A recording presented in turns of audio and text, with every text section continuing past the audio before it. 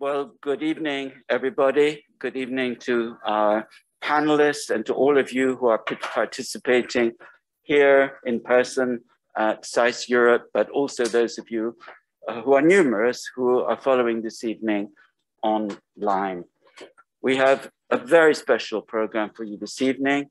The Janika Albers Memorial Conference lecture, which in fact is a panel with our 4 distinguished participants who are going to be discussing with you various issues related to global risk, a subject that many of you through our MAGR program, but also other programs here at SAIS are very much focused on. This event is a memorial to our alumna, Janika Albers, who passed away in 2011, sadly, and who had been dedicated to risk and risk prevention, both when she was here and through her career with Oxford Analytica. And this annual event is a memorial in which we remember her contribution here at SAIS Europe. So without more ado, let me hand over to Dr. Veronica Angel, who will chair the session this evening.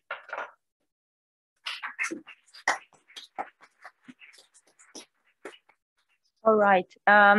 Thanks a lot, Michael. I'm Veronica Angel. I'm adjunct professor of risk in international politics and economics at here at SAIS, and I'm very happy to welcome you all and everyone online to this event that is going to focus on the political risks that we have to be aware of for the coming year. It is the end of the year, and most risk outfits are doing this this whole roundup of what we should be prepared for next year. So this is a substantive conversation that will also come in completion to complete previous conversations that we've had throughout the day with our guests that were more hands-on about having a career in the risk industry. Now, a few rules about how we're going to organize this. We have participants online. I will ask them to enter their questions in the Q&A so that I can follow this and include you in the conversation. We will start with our panel.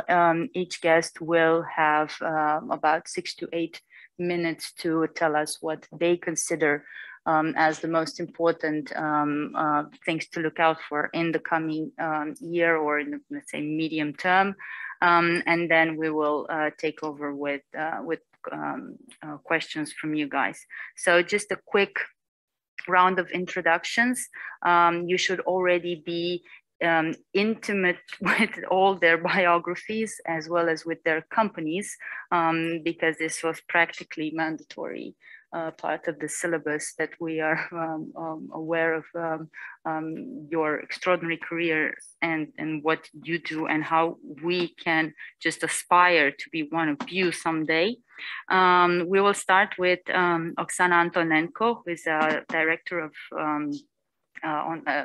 he's a director at Control Risks in London. John Hoey, the regional director for Europe at the Economist Intelligence Unit, and also the editor of the very important democracy index that we also use in our research. And then we will continue with Preston Keat, who is not on his first visit to SAIS, that's for sure. Managing director and head of political and country risk at UBS. And then we will conclude the round of introductions with Wolfango Piccoli, who is a co-president of Teneo and head of research. So we will ask Oksana to start us off.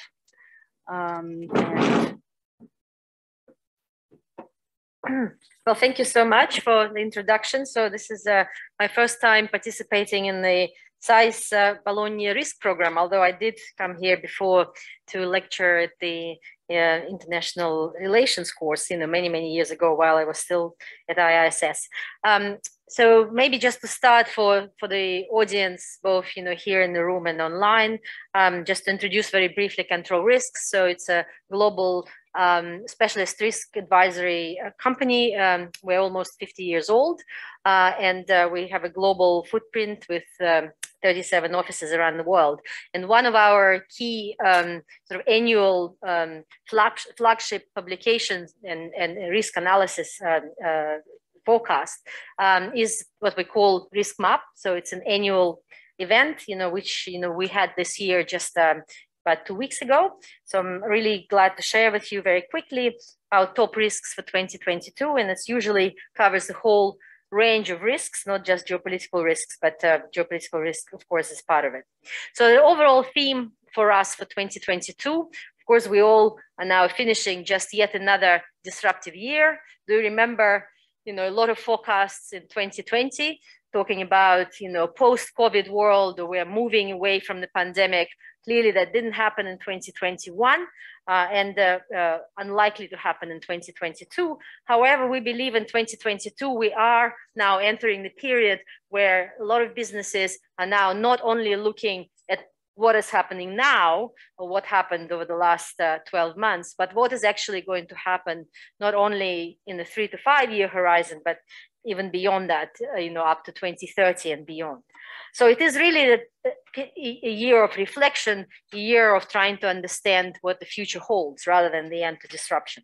And we call it really the rise of this transitional world. So what the pandemic has done, in many ways, it has accelerated the trends that have been there, prior to the pandemic.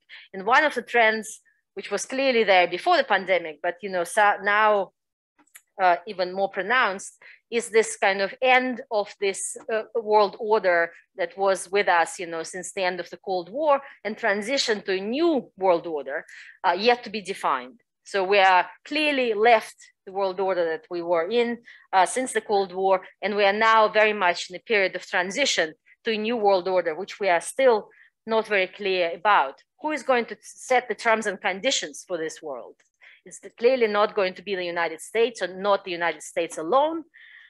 Will it be a cooperative world, or the world of competition among several powers, or maybe just two powers? Or will it be, as several authors called, nobody's world, the world of chaos and the world of spreading instability and security vacuums? So we believe, of course, that it's going to be a combination of all three.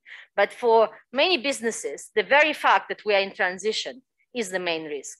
And we think that 2022 will be more than ever the period of geopolitical transition. So we recently conducted our global risk survey for 2022 among all of our clients. So we work with about 85% of the global Fortune top 250 companies. So a lot of companies who participated in this survey, and 65% of them, said that they are already reevaluating their long-term strategy in view of changing geopolitical environment. And this is clearly something different. Last year the focus was very much on crisis management and focused on, what is happening with the pandemic. Now it is much more about, reevaluating the. Try to operate this. Yeah.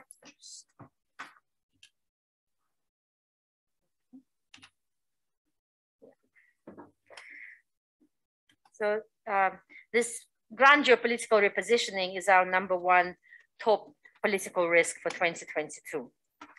The top security risk for us for 2022 is what we call the rise of dysfunctional, fragile, and vulnerable states.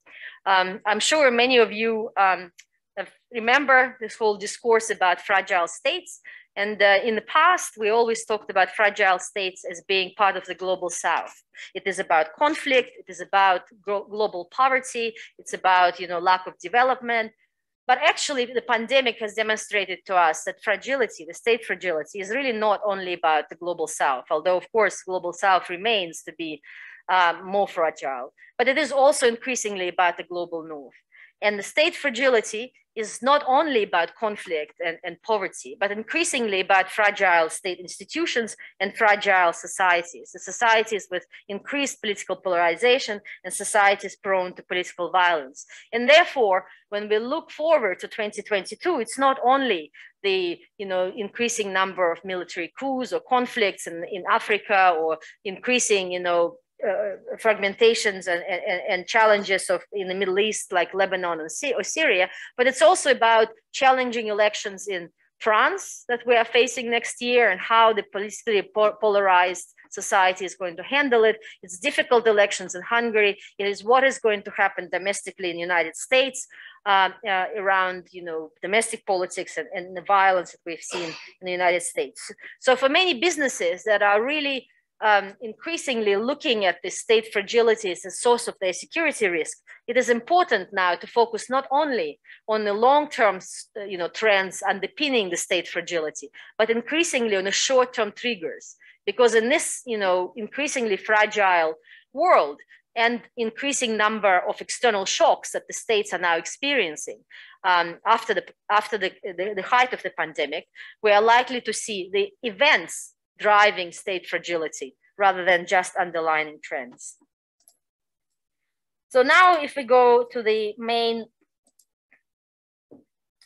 terrorism risk, this is something which we do at Control Risks every year. We'll look and evaluate what is the key trends in terrorism. And this year, clearly the conversation is more important than before for two reasons. One, of course, is that COVID has had a very substantial impact on the drivers behind terrorism.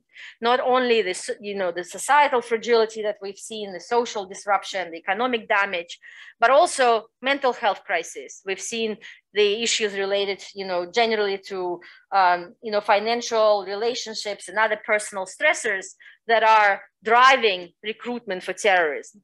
We also seen, of course, increasing importance, not only from the radical religious terrorism, such as we've seen in the 1990s or 2000s, but increasingly the right-wing extremism that is or left-wing extremism that is driving terrorist threats all across the world, including of course in Europe.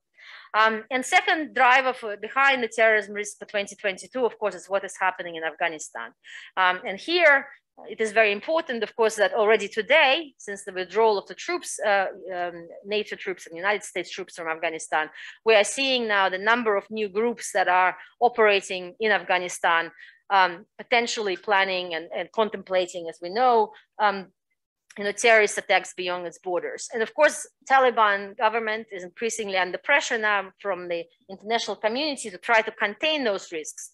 But there are a lot of doubts whether Taliban is willing or even able, being a movement of it, as it is, to contain those threats. So we really think that the combination of COVID and what is happening in Afghanistan could drive a new wave of terrorism, which is of course a major source of risk for business.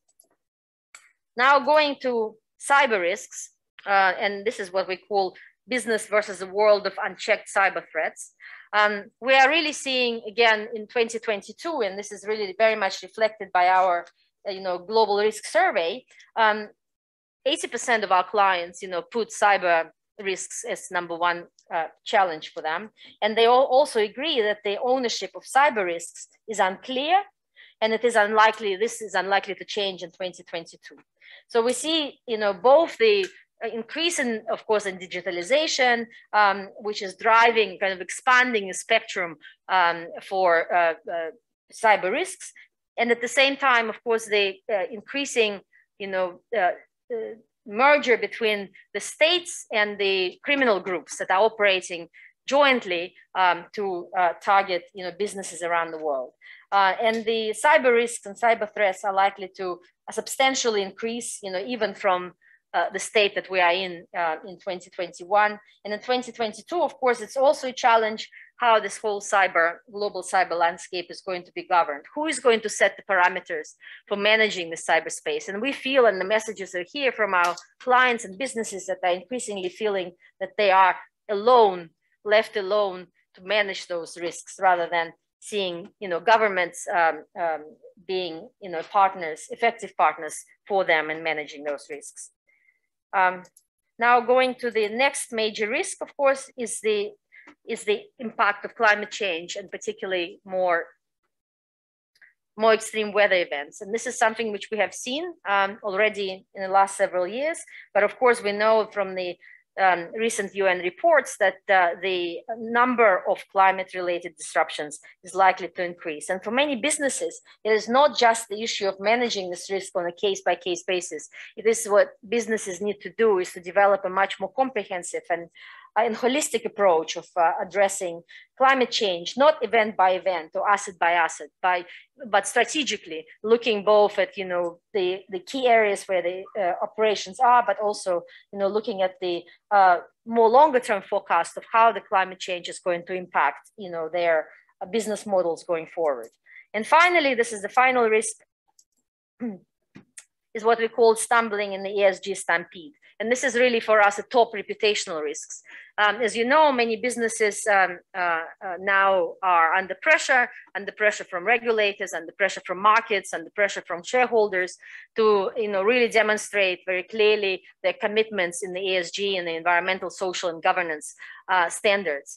But what I think is important is that we are not only emphasizing those declarations, but those declarations are accompanied by very concrete actions, and that there is a much greater coordination and understanding what those ESG parameters and standards are globally around the world. Because we see many businesses at the moment being in this ESG geopolitics trap, where different regions are emphasizing, obviously different requirements, and to be able to, for global company to be able to meet their standards and requirements is increasingly difficult. So I'll stop here. Apologies for taking a bit more time. Thank you. That was perfect. Thank you. And we will take the control risks of our main asset there, because we don't want to, prioritize one among many, particularly when we have also Joan, Hoey here from The Economist to take us forward. Thank you very much. And thank you very much for the opportunity to come here and speak to all of you. I'm not going to talk about my organization now, but happy to take questions about that afterwards. So in the interest of provocation, I'm going to focus on Europe and what I've called Europe's 7 deadly sins.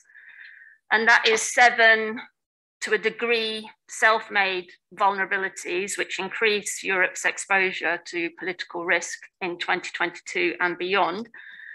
I'm happy to elaborate and discuss global risks as well in the discussion afterwards. So the first thing that I've identified is that an anti-liberal reflex, the imposition of new lockdowns and vaccine mandates, triggers social unrest and political instability, and brings into being a kind of new phase in the kind of anti-establishment populist backlash that we've seen taking place in recent years.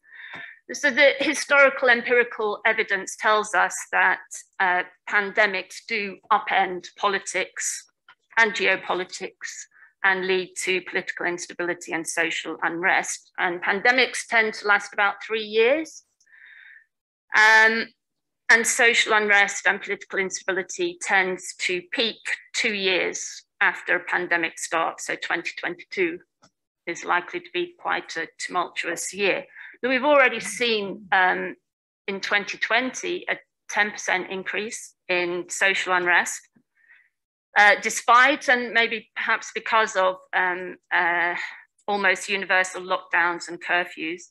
In 2021, we've also seen an increasing incidence of political protest and social unrest. And these have multiple causes. And they can be economic, they can be political, they can be health related, but there's no doubt about it that COVID-19 has been an aggravating factor in all cases. Now, given the negative economic impact of the pandemic on incomes, quality of life, especially many developing countries, a spike in unrest is perhaps predictable, but I think that the reaction of policymakers and governments to the challenges of the pandemic have arguably made matters worse. And in some cases, that might be because political leaders say Bolsonaro has played down the pandemic, resulting in pretty catastrophic results. But we've also learned in recent years that protest movements in middle-income countries are much more susceptible to political protest and social unrest because expectations are high and rising. And if we look around the world in recent years where protests have tended to, the incidence of protests has been greatest, it's been in middle-income developing countries. In other places, it might be that people in relatively poor countries have been subjected to authoritarian style lockdowns, curbs on civil liberties, and have struggled to maintain their livelihoods and protested against their governments. But we've seen in richer developed countries, which have been affected much less economically by the pandemic and also have had the advantage of ready access to vaccines, we've also seen rising political instability and protests, social unrest. And I'd say we're likely to see much more of that in 2022. And that's probably because there's a limit to the unprecedented restrictions on civil liberties and individual freedoms that people are prepared to accept in the context of rising pandemic fatigue. Now, in politics and geopolitics, the pandemic has acted as an accelerant of existing trends and patterns of behavior. And it turns out that governments in Europe, which pride themselves on their liberalism, are quite prepared to do very illiberal things, such as making vaccination mandatory, either explicitly or by the back door. And that's what we've seen obviously taking place in recent weeks. In Austria, the government has made vaccination mandatory from February on pain of a fine and even imprisonment. Greece is doing so for the over 60s. Elsewhere, governments are doing it by stealth through the back door by requiring proof of vaccination or a negative test to participate in public and social life, including not only cafes, restaurants, gyms, but also workplaces, public transport, and so on. And now we see Ursula von der Leyen urging governments to follow Austria and impose mandatory vaccination. So there's a significant risk, I would say, of widespread social unrest, political instability in 2022 if more mandates are imposed. I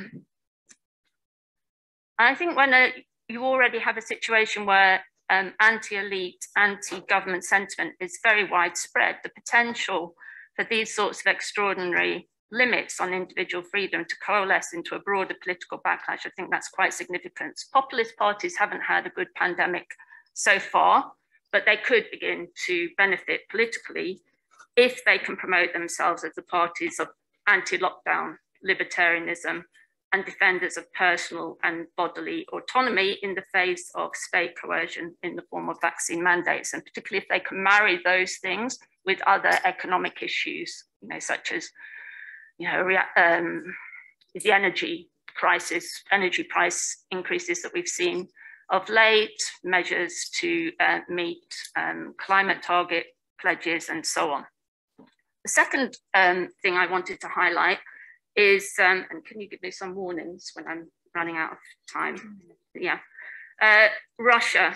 I want to talk about what I call a Russia blind spot, pushing Russia into a corner.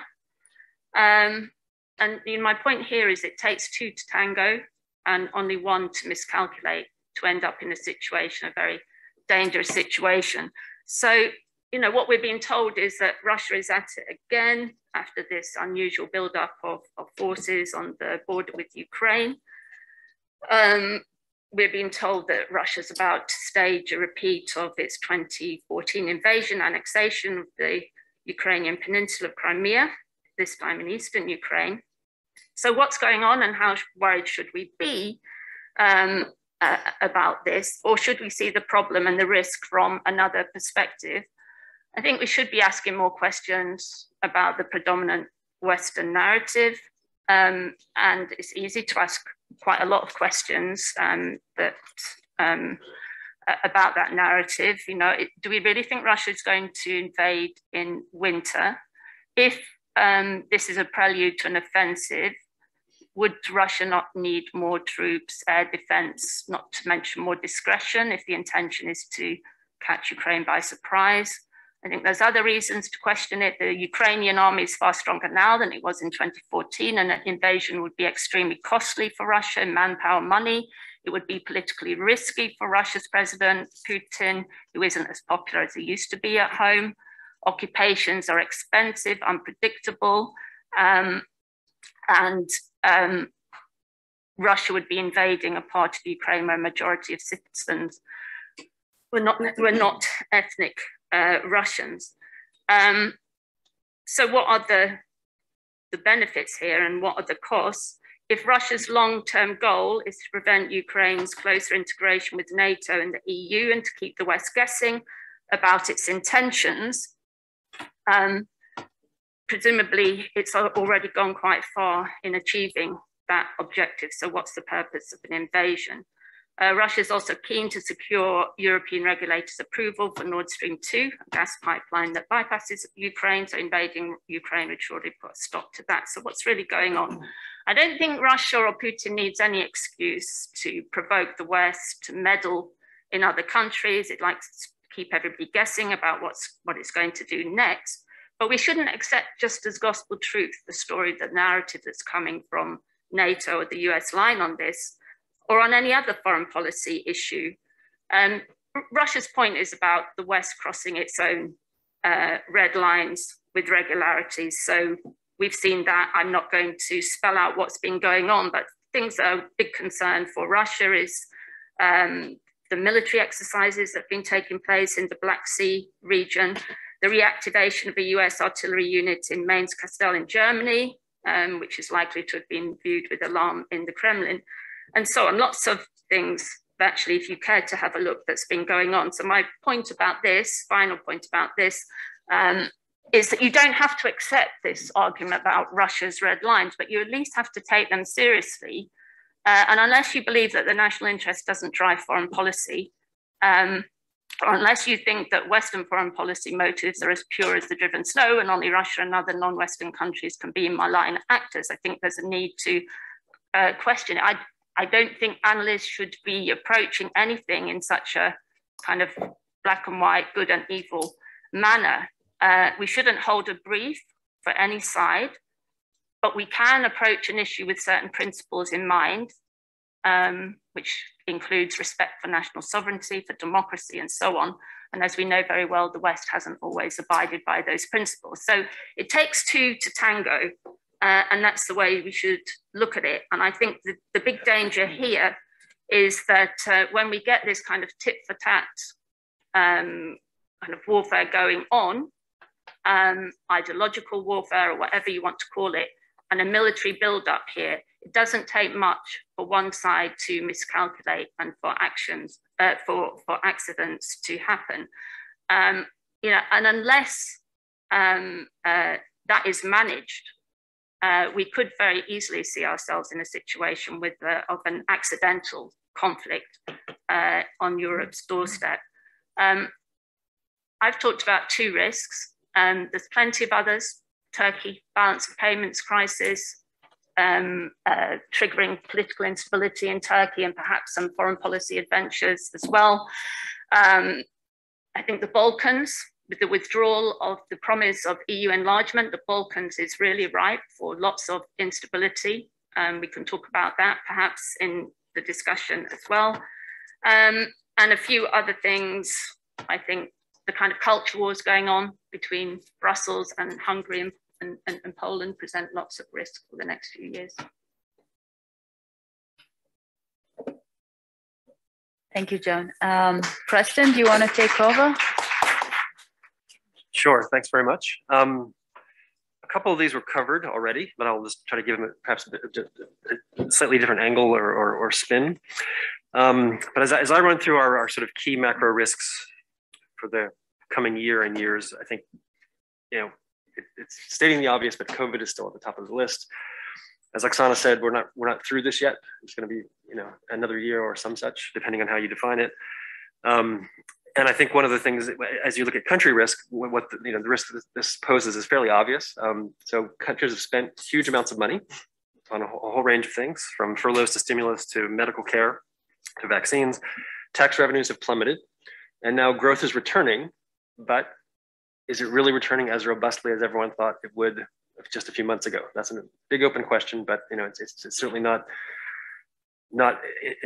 assured, right? And we look at just even the recent COVID spike in Europe and what that may or may not do to GDP growth. It hasn't really crushed it so far, but it's certainly a risk that's out there. So I think COVID remains top of the list. I guess somewhat relatedly, as a financial services business, inflation is just a key concern for us and basically all market participants.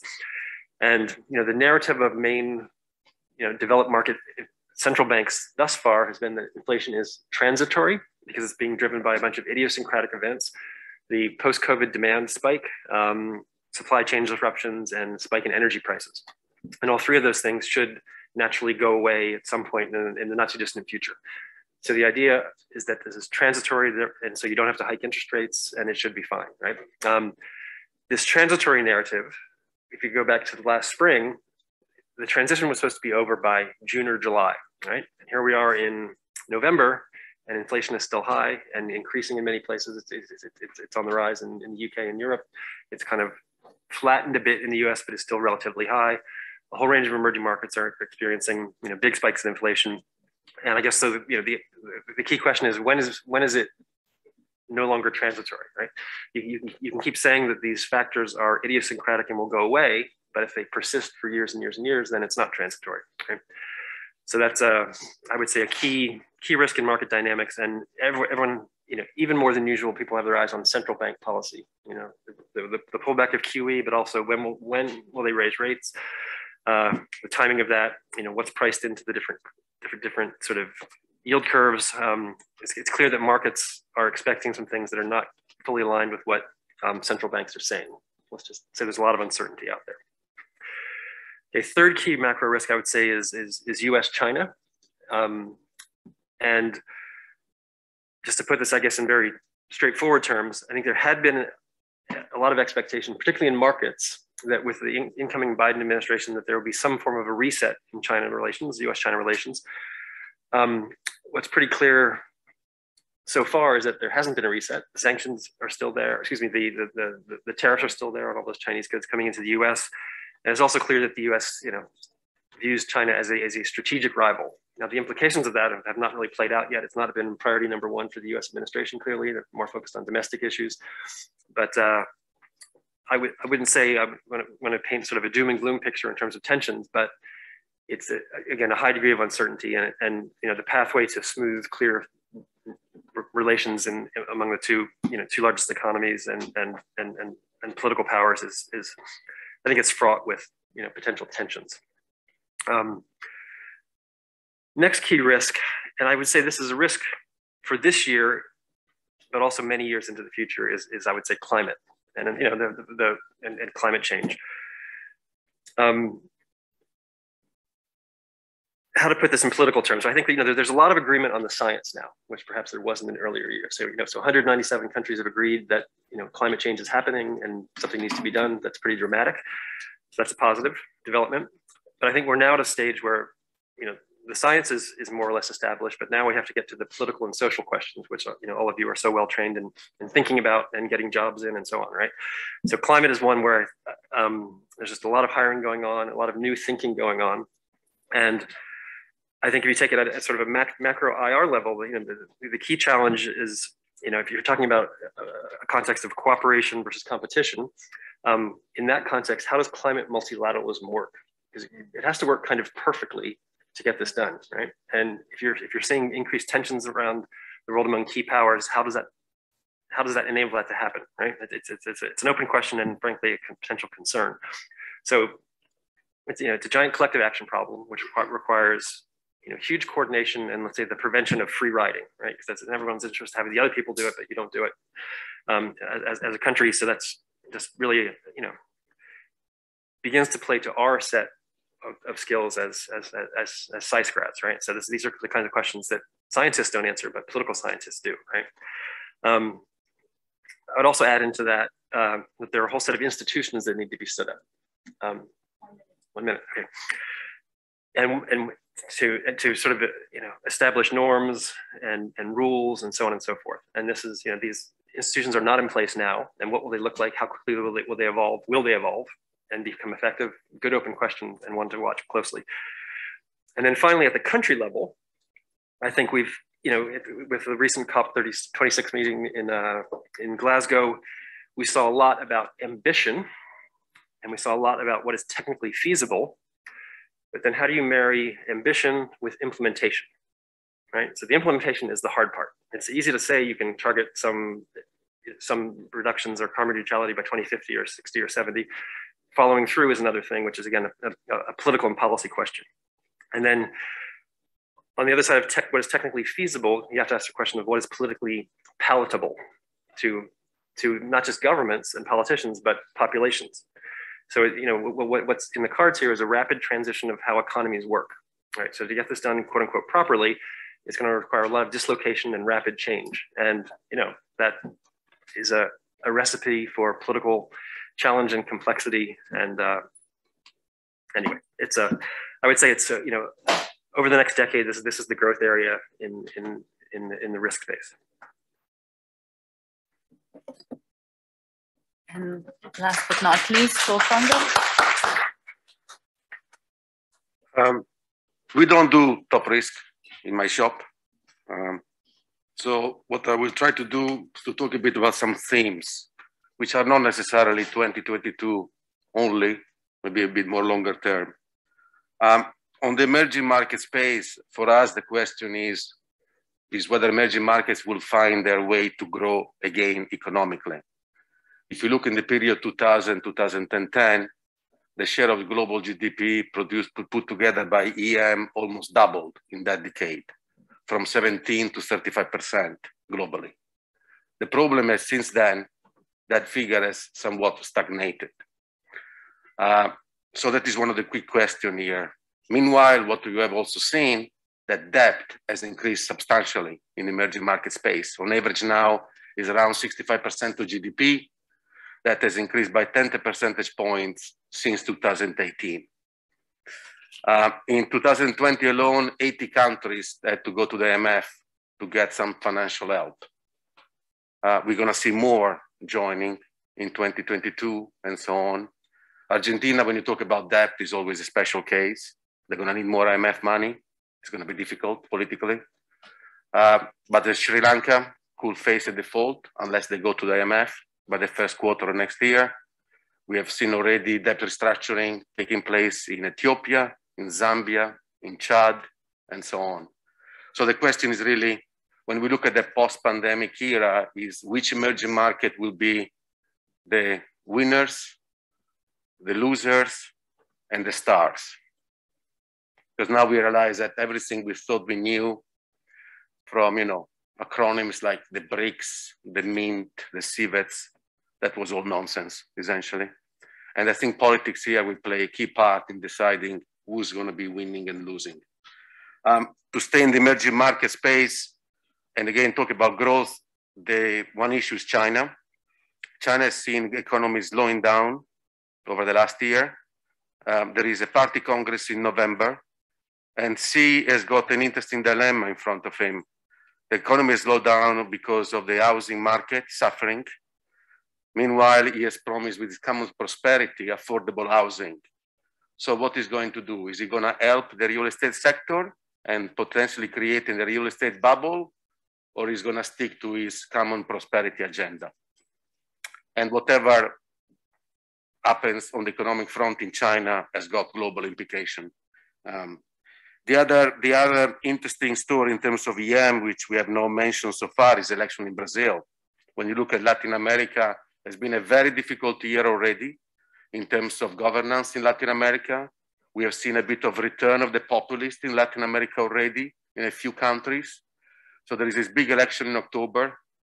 And it is interesting there because the two main candidates are equally polarizing.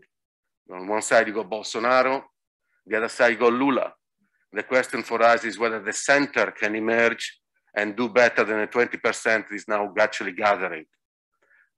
Because there are lots of voters potentially available for a centrist candidate. moving closer to home, to Europe, in my view, I agree with Preston on the inflation front, but there is one thing that is interesting. If central banks screw up, they can fix it very quickly. It can do lots of damage, but they can fix it. They can put the printing machine on, and it can be done very quickly. We have seen it. But if you screw up fiscal policy, it takes time to figure it out, and to fix it, it takes a very long time as well. And in 2022 in Europe, in my view, the main story is a story that is not going to grab lots of headlines. It's not particularly sexy. It's about the fiscal rules of the Eurozone. We have seen a suspension of them because of the pandemic. We have seen lots of spending done across the Eurozone. The current rules on the fiscal side makes no sense whatsoever. You have 7 Eurozone countries where debt to GDP is above 100%. And these 7 countries together, they count for more than 50% of the GDP of the Eurozone. And meanwhile, the Maastricht rules tells you that the debt should be 60% of GDP. If Italy had to pursue that target for the next 15 years, they would have to have a primary surplus of 6%. Not even Mario Draghi can do that, basically. So what is going to be the debate in Europe? In which direction will go the debate in Europe? Because in terms of economic policy making, since the pandemic started, we have seen kind of coherent and harmonious policy making. But now it's going to become interesting, because on one side you got the Germans, and those hiding behind the Germans getting nervous about inflation, getting nervous about spending. And you got the other side, let's say the Southern Europeans, but not only, who are still keen to keep rules a bit more kind of looser than they were in the past. And it's going to be a very difficult debate. And that debate will have a very long-term impact in terms of Europe. Final point maybe, because we are in Italy, as I'm Italian, is on what happens in terms of Mario Draghi. Because what is interesting for me, that we have a country with around 165% of debt to the GDP. I can add another 10% right now. If I look at the credit guarantees provided by the Italian for the GACs, the securitization of NPLs. Eurostat is already trying to do that. Mario Draghi told them to stop, and they did for now, but this could come back. And everybody's very relaxed about this because Mario Draghi is there. But if Mario Draghi goes, that would become interesting. And if Italy becomes interesting, the Eurozone becomes interesting. One risk, which I actually don't think is going to materialize, there is lots of stories saying if Mario Draghi becomes president, we're going to have a re-election. No, I don't think we're going to have an election in 2022.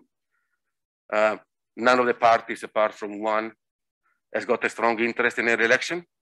None of the MPs, actually, it's not correct, none. 73% of them have no interest in a re-election. Because if they go to election before the 24th of September 2022, they will not mature their pension rights. And if there is something I learned in this job, I will never underestimate the sense of self-preservation of the average Italian politician. So we might hear a lot about early election as a threat if Draghi goes to become president, but I don't think necessarily if he goes, we will go to early election. I'm going to stop it there. Thank you. I see that you guys have actually converged on a series of important topics, and there's a lot of reason why that happened. Keeping the conversation about the pandemic on the table, I'm still wondering what is the level of uncertainty that we're dealing with here when you do your risk analyses, because we went into the pandemic with a set of expectations, a set of scenarios, but we were talking at that time as well about climate, about Russia, about terrorism, about US-China relations. And now, 2 years later, of course, we've seen some of these risks being amplified. But I'm not always sure that we are seeing new risks being created that are so obvious and completely changing the way that we do risk analysis. So I think that my question here is, what are the new triggers for risk that we weren't talking about before, but we're talking about now? And I think Joan mentioned higher social unrest because of the pandemic. We have discussed the increase of public debt, but again, these were there before as well. So I'm just wondering, how are we to adapt all our analysis right now, and how much from the old models and the old risk assessments that we had before are still in effect today and you guys work with? Joan, do you want to start? Yeah, I don't think the pandemic in and of itself has created some, new risks. I think that it's acted as an accelerant of existing trends and maybe amplified some of those as well. So some of the things that all of the panelists have talked about, I think we've seen how that's played out. So for example, in relation to the kind of big, geopolitical question of the US-China rivalry, that you can see the way in which the pandemic, not just because it started in China, has become the kind of pandemic issues being played out through that rivalry. So, and I think all those questions have just become, just crystallized, for people over the past few years. And, the big question of, will China displace the US as the global hegemon? That question is much more now at the forefront. I mean, that was already there. It preceded Donald Trump, this intensification of the rivalry, but it's arguably been speeded up. I think the other thing that the pandemic has speeded up is this shift in the kind of global economic balance of power from the West to the East.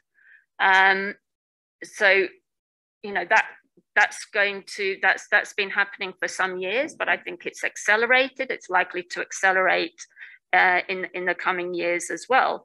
And then that, with all the issues flowing from the pandemic to do with supply chains and so on, brings to the fore the question of, will there be a decoupling? So that whole discussion of globalization has moved forward, again.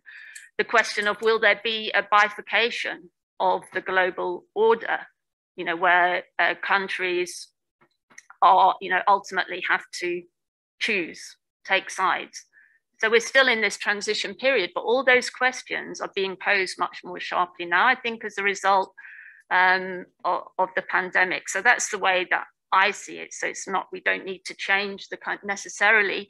The only thing that's new is that forecasters, have had to get to grips with all the epidemiology and so on, and grapple with things that we're not really used to doing. And that was very important to do at the very beginning, to set out what our assumptions were about the pandemic, about the vaccination timeline, and all these things about variants and so on.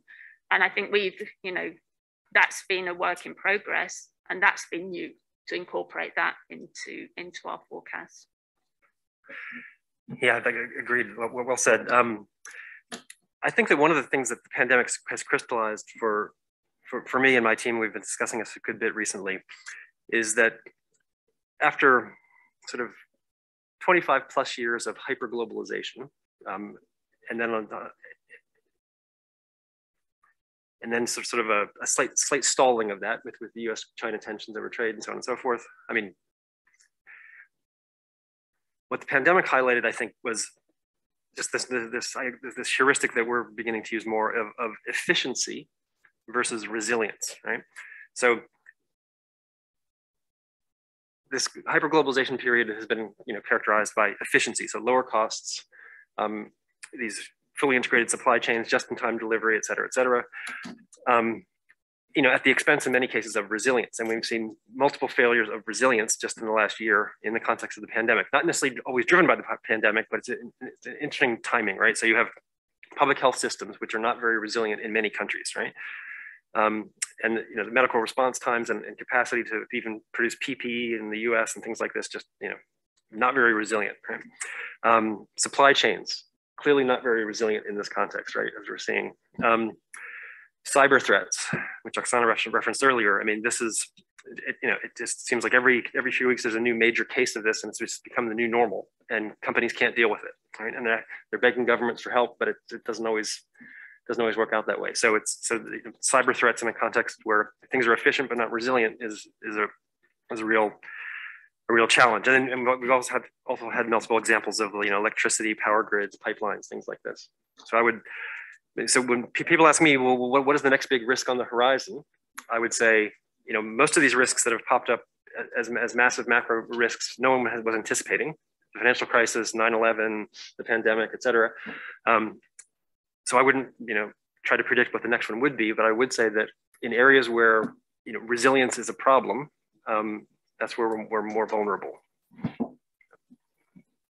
Wolfango, nothing surprises you, so how are you surprised? No, I look at it, I'm going to try to look at it from a different perspective. First of all, what is clear from the pandemic so far, at least, that there is no winner. None of the countries has managed the pandemic very well. If they did it for 1 week or 2 weeks, when everybody talked about that being a successful model. Remember South Korea in the early days, then it was Singapore, then it was Vietnam, then it turned out not to be correct. So if there is one lesson there is no model that so far can tell us much about how to successfully manage it.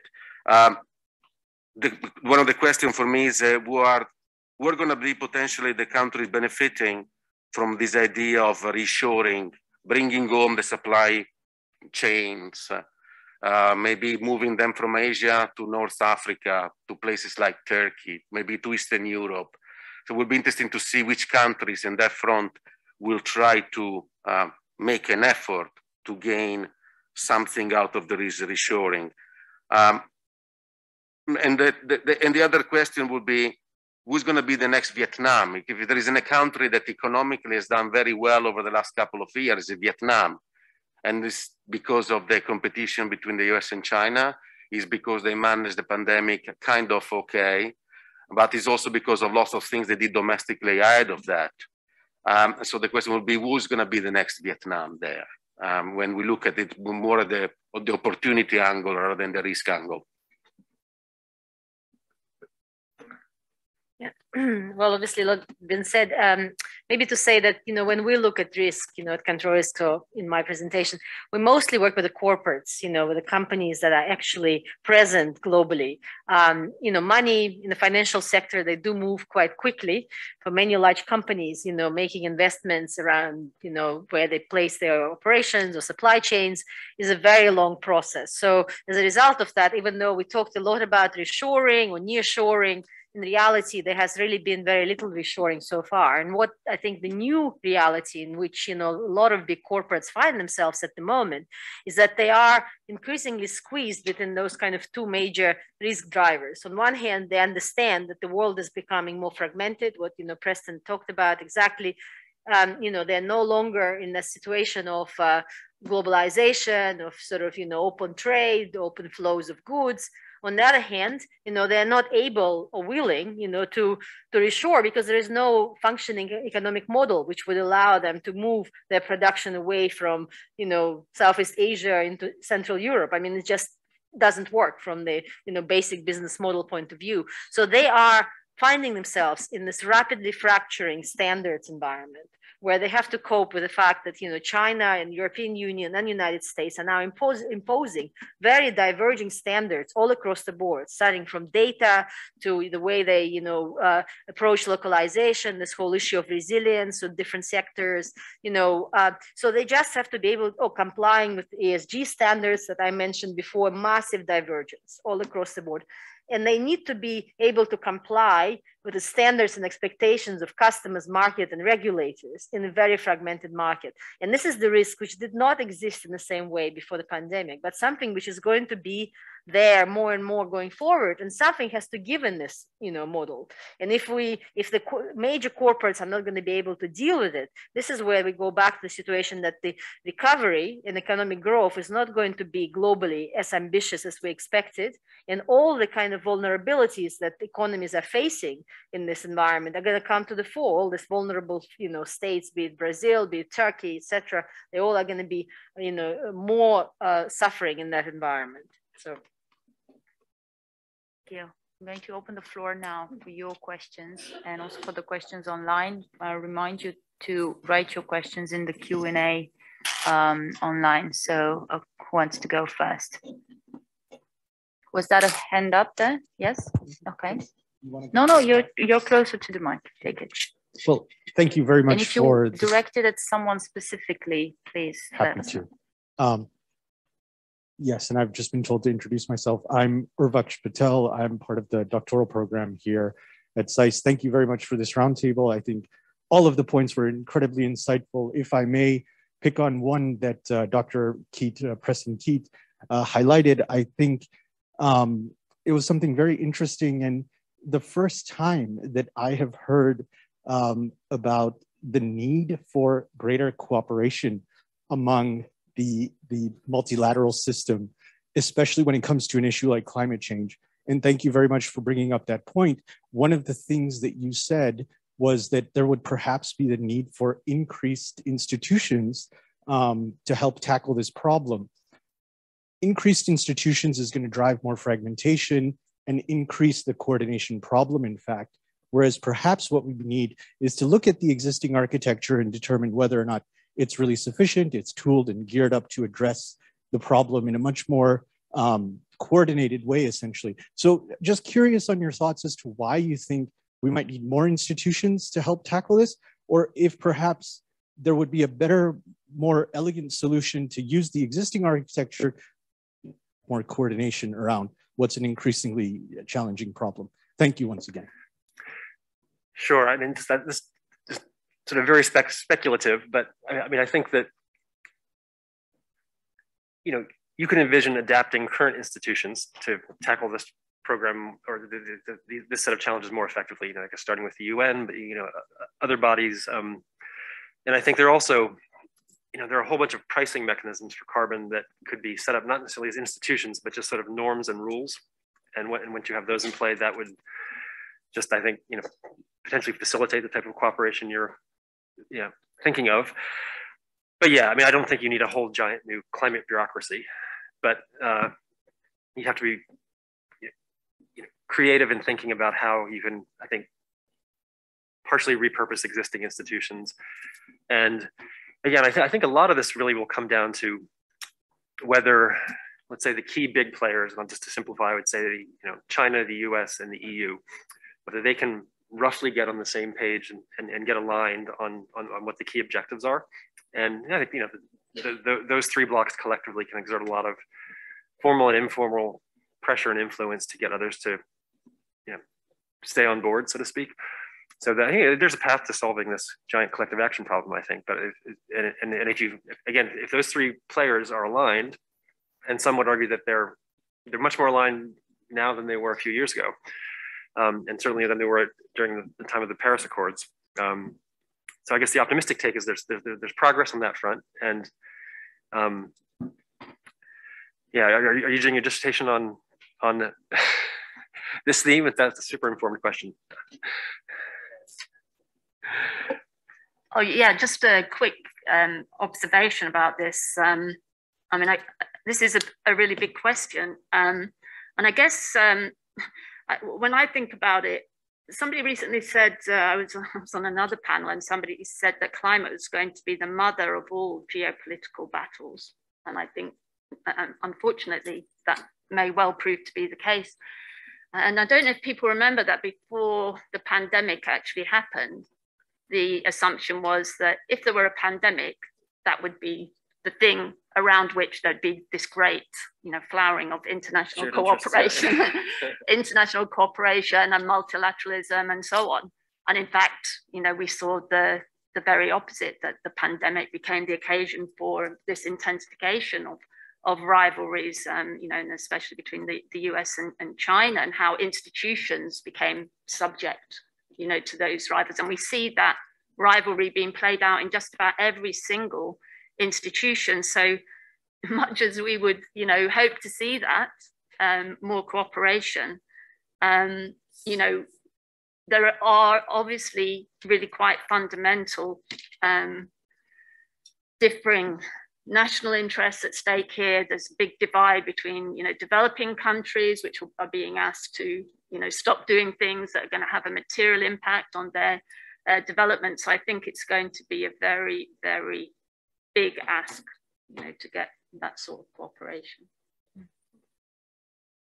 Very quick point. I think it's also that there is a lot of convergence around long-term goals and long-term objectives, but there is little convergence about what needs to be done in the next, 2 to 3 to 5 years. So, and I think that's where a lot of, tensions are going to continue to build up, partly because there's still, no readiness, from the most developed economies in the world, to assume responsibility that they should, not only for mitigation of climate change for many developing nations, but for adaptation, because we are already very much in the adaptation game.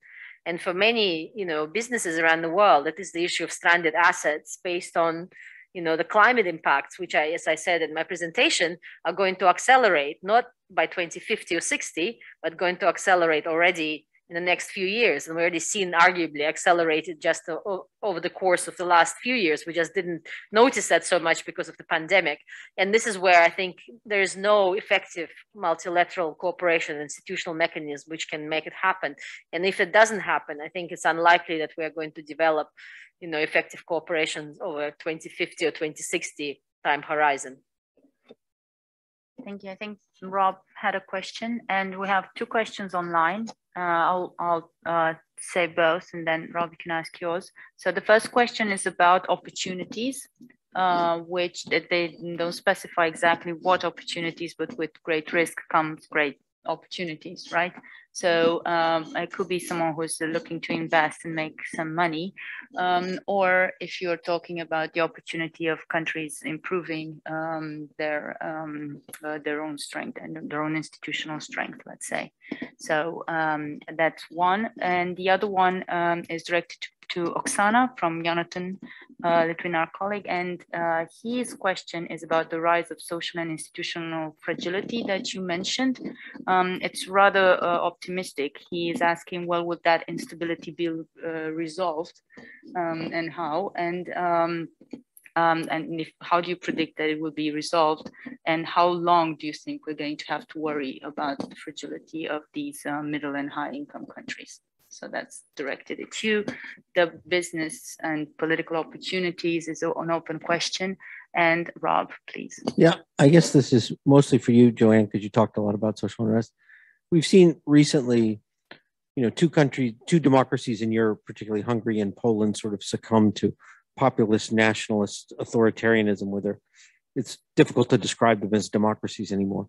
I was wondering if you foresee another one of the more institutionalized, strong democracies, either in Western Europe, and I include the United States in this question, of sort of succumbing to a point where it would be tough to call one of them a democracy anymore, say within the next, 3 to 5 years.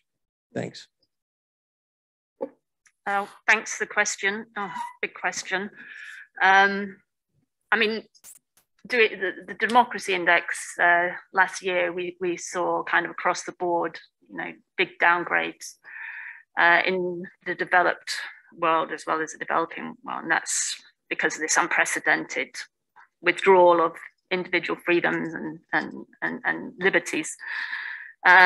So countries were penalized on that score. And obviously, there's been a lot of discussion about this democracy recession, as Larry Diamond, called it, as going on over the past decade. And That's certainly been the trend in the democracy index. At the same time, there's been some positive developments, I would say.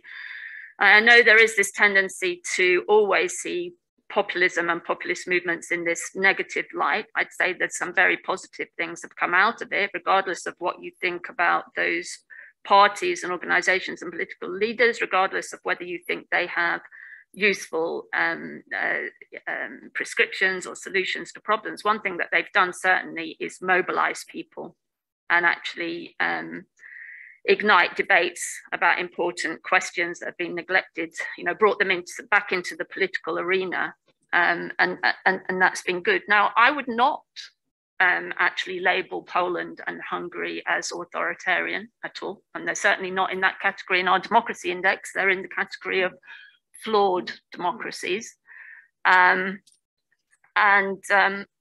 Yeah, I know that they've been downgraded greatly by others, by freedom houses and so on. There's still, as far as I'm concerned, democracies. They are still actually multi-party democracies, and you wouldn't have the opposition winning elections, in Budapest and other places if, these were really authoritarian regimes. I think actually this is a very big issue, is going to become more of an issue in coming years, the kind of culture war that's going on, if we want to call it that, between Brussels and some of these East European countries. And it's not just Poland and Hungary. To one degree or another, you can say other similar trends are taking place you can see it a bit in Romania, you can see it in even the other Visegrad countries, particularly Czech Republic, to a lesser degree.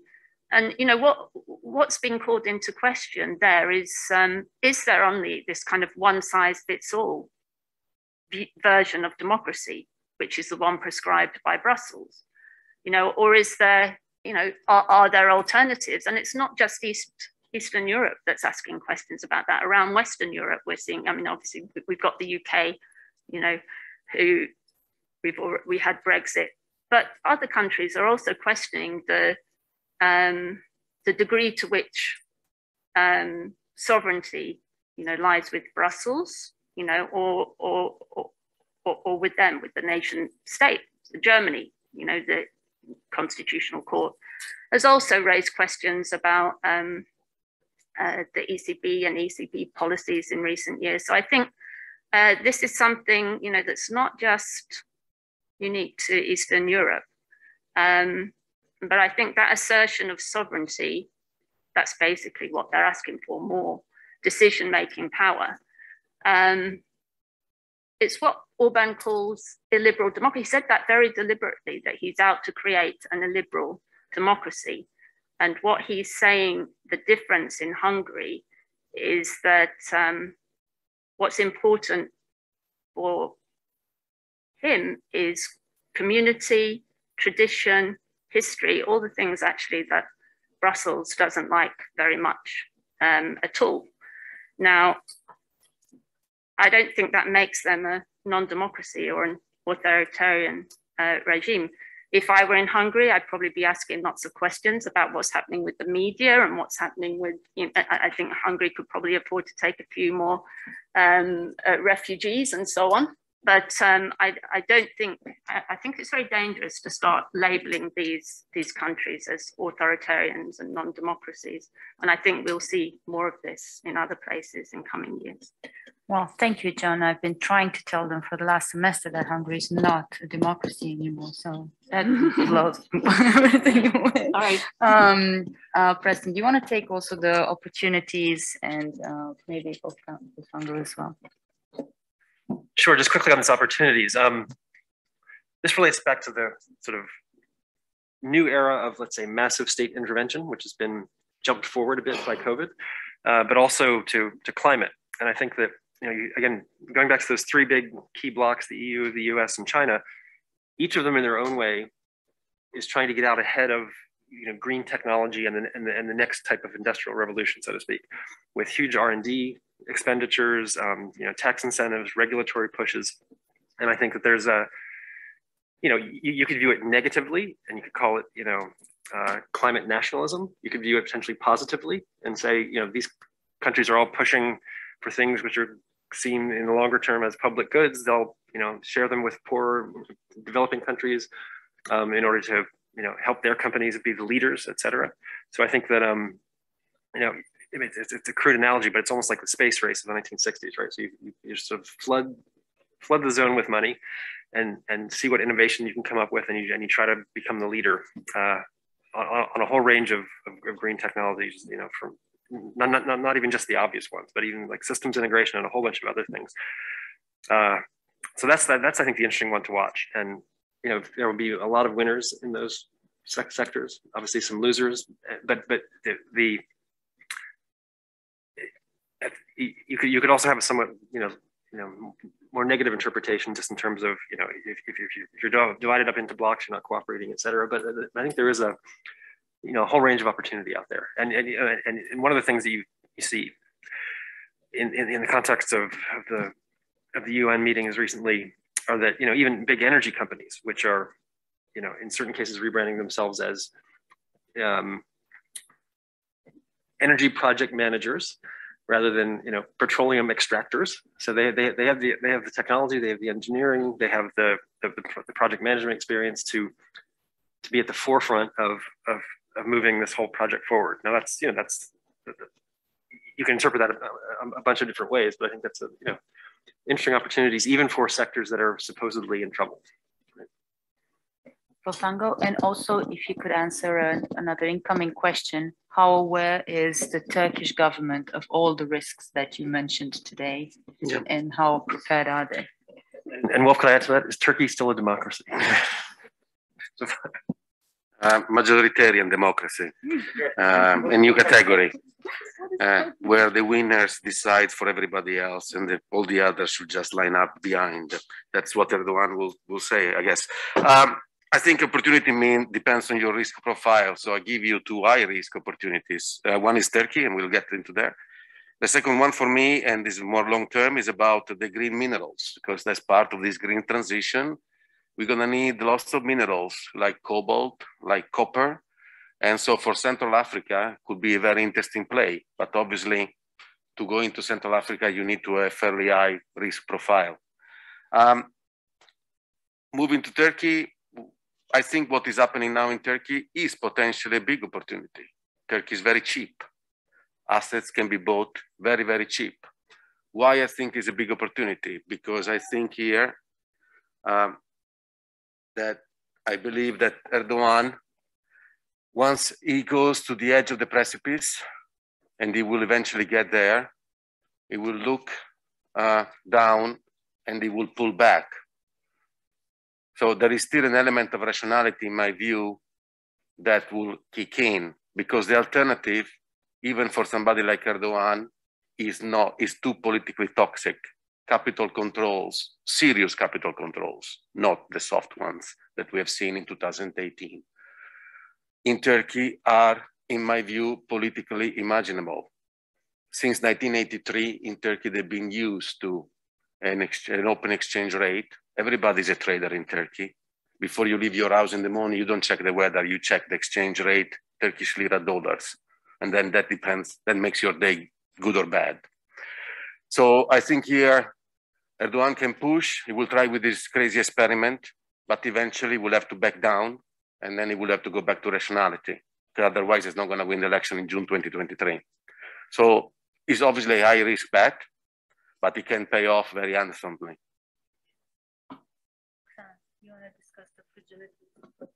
Gosh, looked at Turkey for so many years of my life and heard so many times people saying it's cheap now it's cheap, and he will change his policy, and then liras keep on going down. So I somehow lost my faith in Turkey as an opportunity as long as the current government is in power. But then the big question, to what extent we're going to see, much broader political changes, and then of course Turkey will become an opportunity.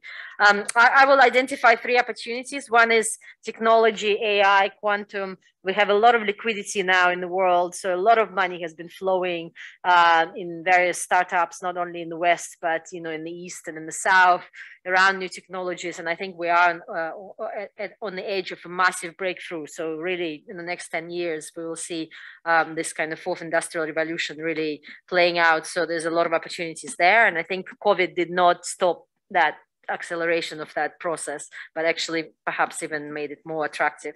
Second, I agree with Preston about the renewables. I mean, it's so incredible how the cost of solar and wind generation has declined just in the course of the last 3 years, and it's really now going to decline even further. So the companies, the new technologies that are coming up in that space, I think is going to be quite remarkable. And we are really, hydrogen is another one. I mean, there's a lot of controversy around hydrogen, but I certainly believe that this is a great opportunity.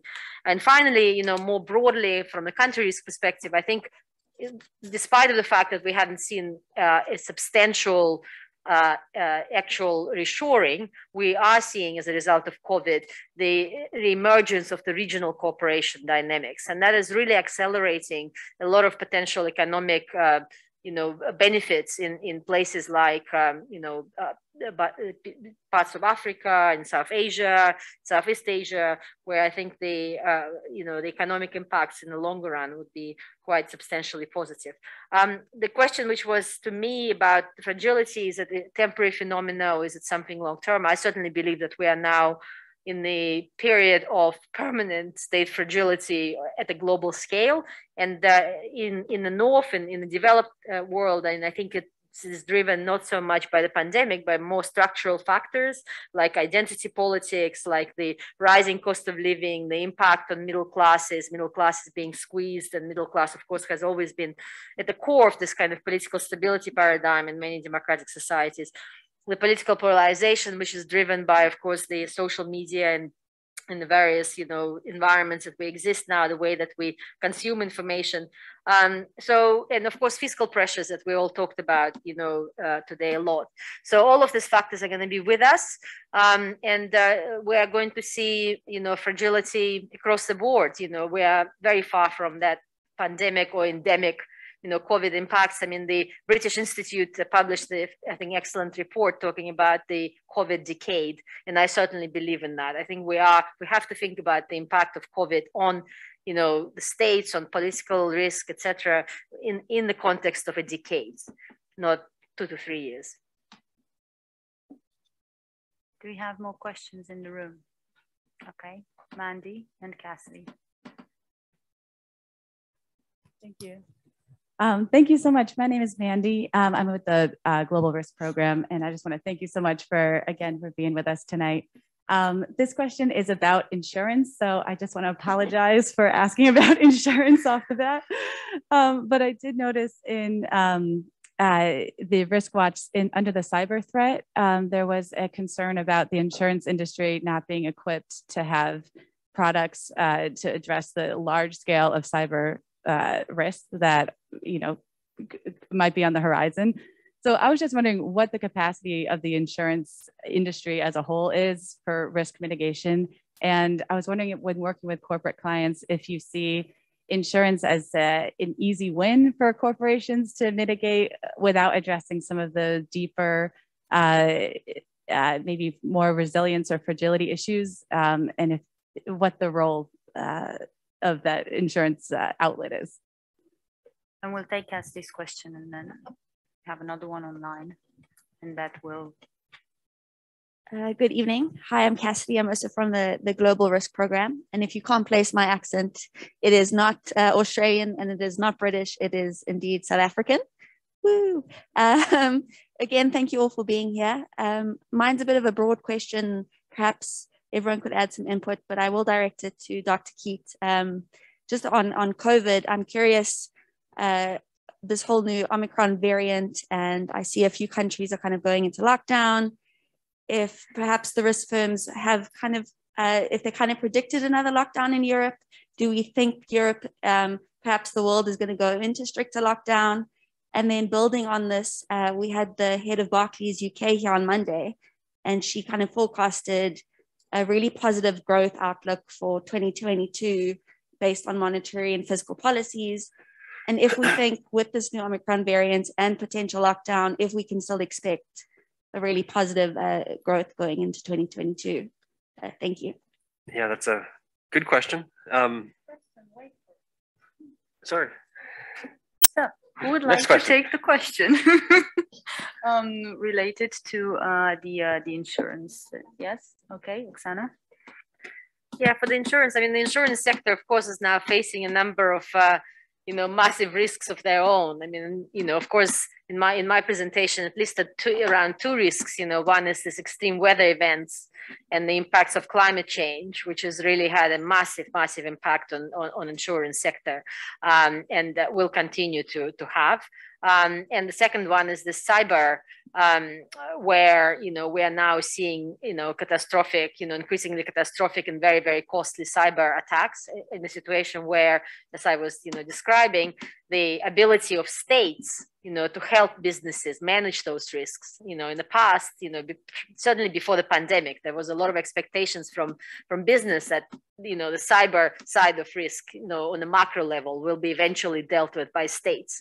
But nowadays we've seen that almost all states have failed to manage those cyber risks, and they're increasingly leaving businesses on their own, dealing with something which is increasingly having a strategic impact. So if we've seen recently with ransomware attacks, etc., and that's again going to escalate. So for insurance sector, it's very difficult at the moment to take responsibility, over, this ensuring that kind of risk, which, as we know, is going to multiply in financial, impacts. So they need to become much more creative in working with businesses to develop a kind of functioning models. But because so few actors at the moment understand the technology and intent, coming from the cyber actors is developing so fast. It's really difficult to, you put one insurance policy on the market, and I think, in 6 months' time, it become outdated because we see different kind of scale of, attacks and risks.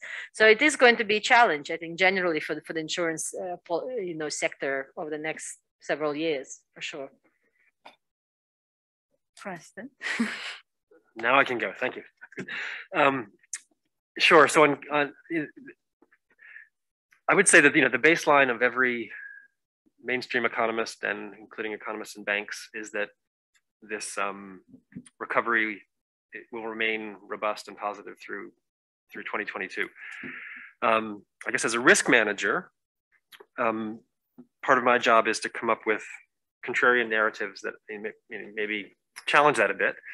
And I think the first one is kind of obvious, which I think you already raised, is that if indeed these spikes and lockdowns continue in Europe in particular, that can't help growth, right? So I mean, most banks on the street have already revised down their European growth outlook a little bit. I mean, not by much, but yeah, again, you could see the implications of if you had proper full lockdowns across Europe. Obviously, that's a big risk. And so I guess the real public policy trade-off will be this challenging narrative of this is a pandemic of the unvaccinated. So if you're vaccinated, then go about your business as normal. And if you're not, you're going to be increasingly restricted. I think we're seeing these types of rules coming in all over Europe. So I think that would put a sort of a floor, at least on the economic outlook. So we probably wouldn't go down as badly as it did during the first lockdown, certainly. So that was just like a kind of a deep freeze. But yeah, this is a huge amount of uncertainty in these forecasts, and no one is overly confident. But I think the baseline is still that it's positive. I think that one cautionary anecdote that I've heard, or heuristic, if you will, out there is that China, which recovered much more quickly than the rest of the world,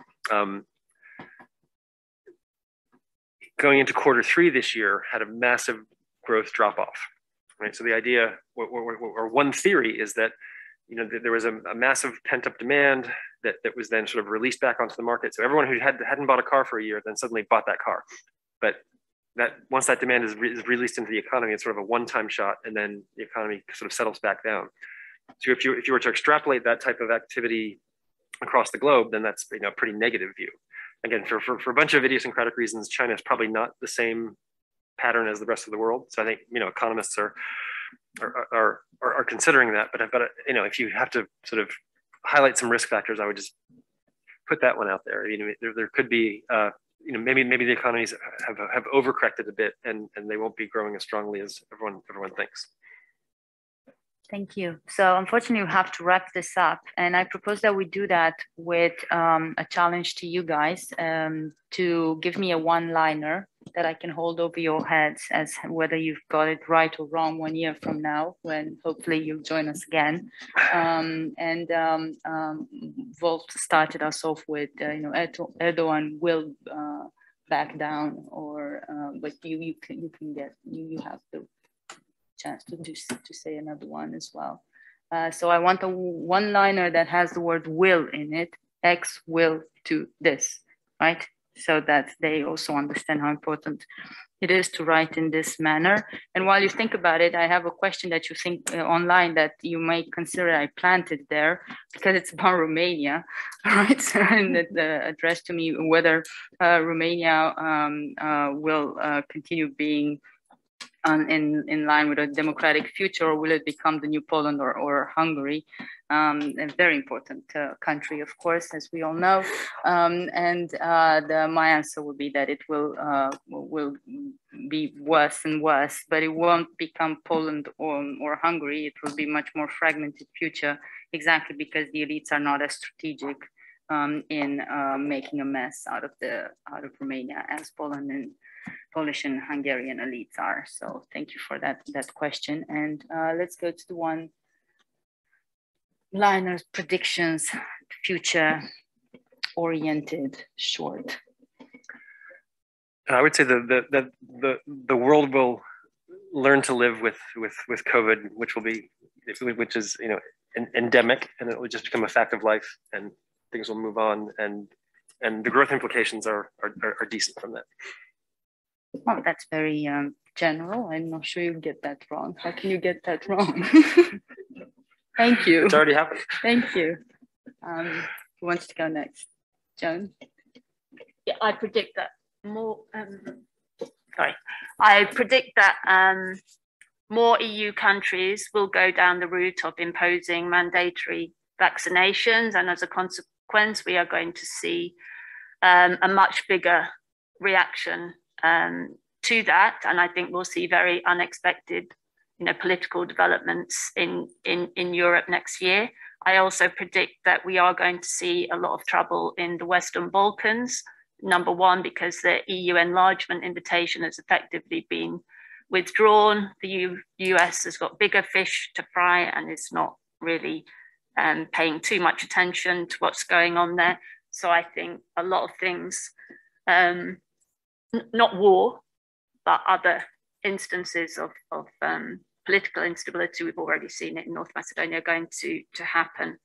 The one thing I would say about Turkey is that it's not necessarily in Erdogan's hands. And I think the big risk related to the inflation risk is that we might have a faster than expected monetary policy tightening. And that could cause all sorts of problems, do a lot of damage in emerging markets, in particular places like Argentina and Turkey, especially if US bond yields rise faster than expected, driving up emerging market risk premiums and leaving them vulnerable to sudden drops in capital inflows. And countries that are really heavily indebted in foreign currency are going to be particularly exposed. And so all these leveraged countries, would be at great risk. And I think sooner or later, we're going to see that happen somewhere in among the big emerging markets and perhaps the Western world too. Thank you for giving me the chance to edit you for once. That was not a lot. No, I know. Oksana? I'll give you 3 predictions. The first one is that Russia will not attack Ukraine. So very much, following on Joan's analysis, concur. The second one is that Macron is going to win elections in France. And the third one is that the oil price is going to go down quite substantially next year. Debt to GDP in Turkey is below 50% of GDP. So the debt crisis, if I compare to lots of other EM, I think is very unlikely. So if I have to make a call, if there is something that brings down Turkey, is a depositor in Turkey going to the bank and taking the money out. So if Turkey goes down the toilet, it's because the domestic savers have lost faith in Erdogan. If there is a change of Eurozone fiscal rules, I think it's going to be a very marginal change, if there is a change at all in 2022. Okay, so thank you so much for being here and making the trip across the channel, right? Because you're all from the island that shall not be named. Thanks a lot, and thank you guys for being here, and to the people who are online. And see you next year.